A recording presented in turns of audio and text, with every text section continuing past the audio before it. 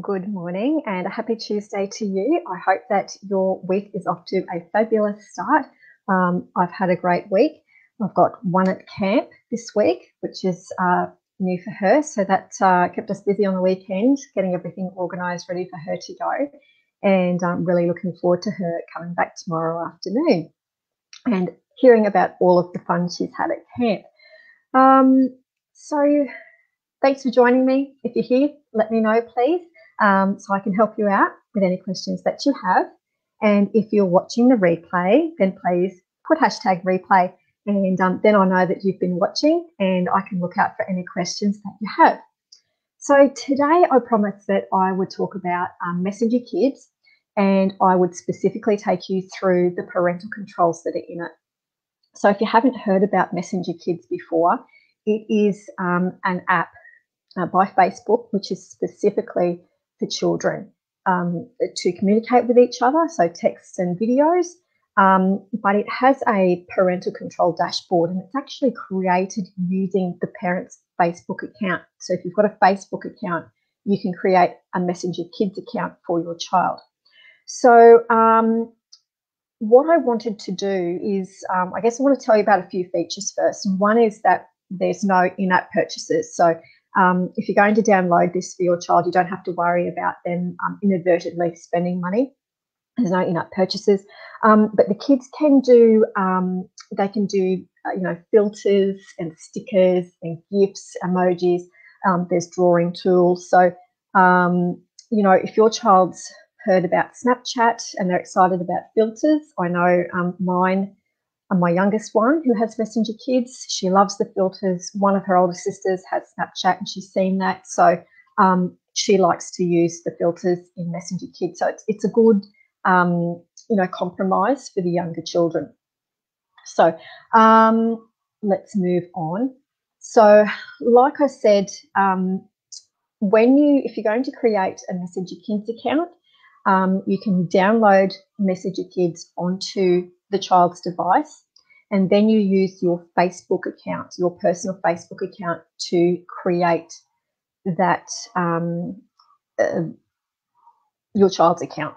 Okay, so what I'm going to do now, I am going to share my screen so that we can have a look through. Now you have to excuse a few other things that are on the screen while I do that. So give me a minute and we'll set that up. Let's pop over to, here we go. So if you are in, there we go, if you are in your Facebook account, and this works on your mobile as well, just pop into Messenger Kids once you've created the account for your child. Okay, now I can't show you too much because you'll see information for other children, and I'm not going to be sharing that. But what you can see is activity, contacts, and controls, and we are interested in controls today. Okay, so I've clicked on controls, and the first items there are account settings. Makes sense. So if you pop into account details, you'll see that this is where the information for your child is set up, and it very clearly states that only your child's name, their photo, and who manages their account will be visible to people that you allow to see their account. And then there's a code. Now, this code you can use to connect with other children via their parents. So you can share that. And then there's parents and guardians. So even though only one parent uses their Facebook account to create the child's account, you can add another parent. So just say mum uses their account to set it up like I have. We can then add dad's Facebook account so that they also can see and use the controls, and also see the information that the children are sharing within Messenger Kids. So it's easy enough just to add an extra person there. I'm scrolling down to privacy controls, and this is where a lot of the meaty stuff is. So you'll notice the first one is friending, and you've got two choices here. You can let your child choose contacts, so they can invite, they can see other contacts and they can invite them to be part of their contact list. You'll still be notified, but it means that they can see lots of other kids there. I have chosen only I can choose contacts. That means that unless I'm specifically asked by the other parent or by my child, that she won't know that anyone else is on Messenger Kids. Okay, so it's keeping a really tight control there, kind of picking and choosing who has access there. So that's my choice. Sleep mode, and this is a big one. So what you don't want is for some children. Oh, hello Zoe. Thanks for joining me today. It's good to see you here. We're just about to have a look at the sleep mode in Messenger Kids. So a child can be given unlimited access, but what that would mean is that they could be sending your child messages at all hours. So what Facebook have done is they've created this sleep mode, and they have been very smart about how they've set it up so that we've got a during the week option, which is Sunday because they've got school the next day. Then we've got Monday, Wednesday, and Thursday. So then we've got the weekend, which is Friday because they're staying up later, and Saturday because they have later nights, right? So your routine might be a little bit different. So Zoe, you can use Messenger Kids if you like, and the sleep mode will work perfectly for you also. So what you can see here is that I've got it set up so that during the week, access stops at 8 p.m. in the evening, and then Messenger Kids doesn't turn on until 9 o'clock the next morning, and on the weekend, 9 o'clock at night, it doesn't come on until 9:30 the next morning. And if another child has different sleep mode settings to yours, that's perfectly okay. Just say someone sent Keely a message at 9 o'clock during the week when she doesn't have access, 9 p.m. at night. The message would just sit there. She wouldn't know that there was a message, or she couldn't access it because when she went into the app, it would say, hey, your app is in sleep mode. And then when it wakes up, the message would come through. So that's a really great feature for Messenger Kids there. We've got log out of devices. So what you can see is we have a number of devices that Keely has Messenger Kids on, and you can log out of those and log back into just the one you're using. I'm going to talk about that specifically a little bit later in some more detail. We've got online status. So what this is, it's a bit like Facebook. If you're online, you'll have a little green dot on your name. So Zoe, if I was to log into Facebook and you were online, if I went into my contacts there, I would see a little green dot and I'd know that you were online. And so online status here in Messenger Kids, when you turn it on, it means that the child's contacts within Messenger Kids can see that they're online, and they might go, oh, Keely's online, I'll send her a message. I choose to have it turned off. It means that it's a little bit more purposely driven. If they want to send Keely a message, then they will, and Keely will get it when she has access. That's just my choice. They're not going to see that she's when she's online and just go, hey, let's have a chat. So you can turn that on and off, and it's really easy. It's just a matter of toggling that button there. Okay. Oh, now I'm not going to click into here because it takes you to a different screen. But what you can do is download all of the information for a period of time. So you can download a file for yourself to look at. It will contain in it all of the written messages, any GIFs, any videos, that sort of thing. You can go back and review it.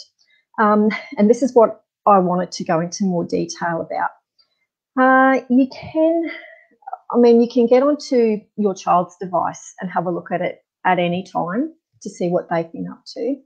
But what I recommend and what we do is that both my husband and I have Messenger Kids, the app, downloaded on both of our phones, and we are logged into Keely's account, and we can see in real time any messages that are coming through. So I will get a notification if she receives a message, which I like, because then I know, what she's doing, who she's talking to, and you can keep an eye. And this is particularly handy when groups are created. So you can actually create, groups. I forget what they're called. In your text messages, you can create a group and you can sort of, can share all your texts and everyone can see, and you can invite others. Well, the same thing applies within Messenger Kids, just for the contacts that your child knows, that they can see who's in that group. So that would be my recommendation. Not only download it on your child's phone, but download it. That's it. Thank you, Zoe. Group chat. So yes, Messenger Kids has group chat.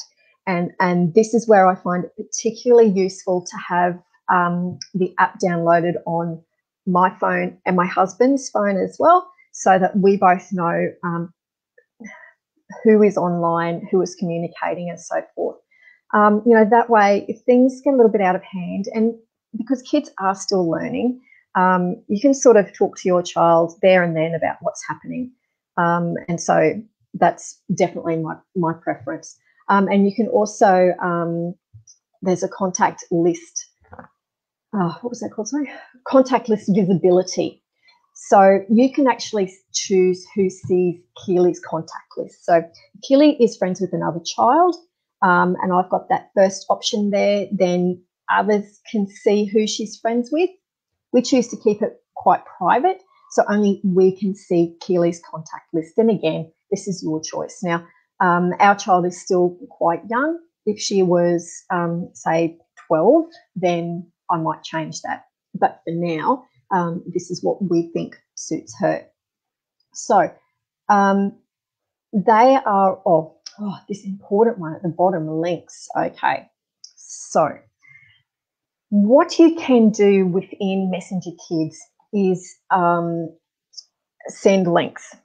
And you can send them through the chat, right? So just like you can with, like, I could send Zoe a link through Messenger, so that when she clicked on it, it could come up in her default browser. And the same thing happens within Messenger Kids. Now, that can be a little bit scary to me because you don't really have much control over, what they're seeing once it goes into another browser.